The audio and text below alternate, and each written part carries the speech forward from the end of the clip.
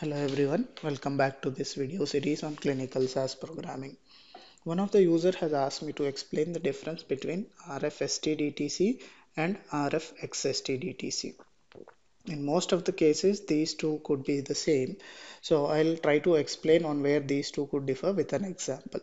Let us say there is a study in which after the subjects complete their inclusion exclusion criteria assessment are enrolled, and before they are randomized, all the subjects would receive a placebo during for a certain period of time.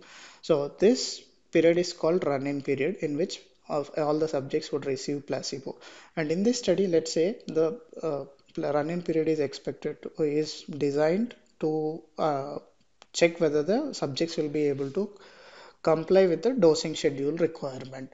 So only those subjects who will be able to comply with the dosing schedule requirements will be randomized, and then the study treatment A or treatment B will be given to them. So, if we take a look at the SDTM IG, if we take a look at the SDTM IG for the definition of RFSTDTC and RFXSTDTC, we find two words. One is protocol specified treatment and the second one is study treatment. So here in this case, treatment A or treatment B will be considered as study treatments. So along with these two treatments, we also have a treatment called run-in treatment placebo given during the run-in period. So this placebo along with the study treatments would be considered as any protocol specified treatments. So any protocol specified treatments have to be captured in our SDTM EX domain. So SDTM exposure, which is EX domain.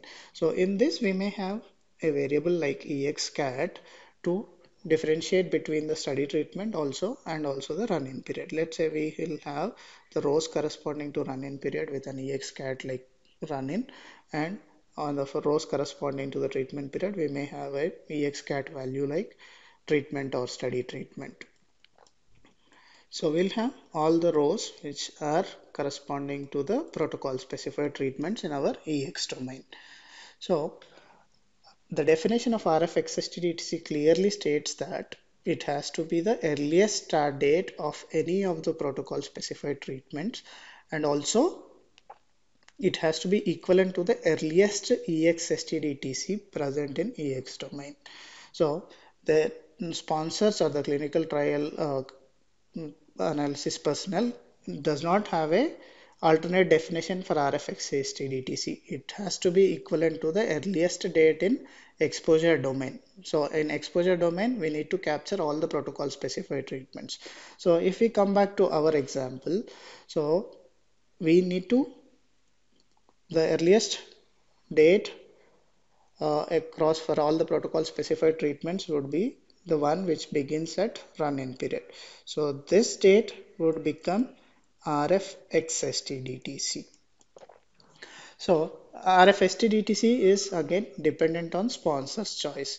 So sponsor, let's say he or she wants to call the date when the subject took the first study treatment, which is either treatment A or treatment B, as the reference start date for this study. So this would become RFSTDTC. So RFXSTDTC is equivalent to the earliest date of any protocol specified treatment or the earliest date in EXSTDTC per subject, and RFSTDTC is sponsor dependent. And in this study, let's say the sponsor has chosen that the date of earliest date of treatment A or treatment B will be used as reference start date. The sponsor can populate this date in RFSTDTC variable. So this is how RFSTDTC and RFXSTDTC can differ on any study. Thank you for watching and keep learning. Hope this is helpful.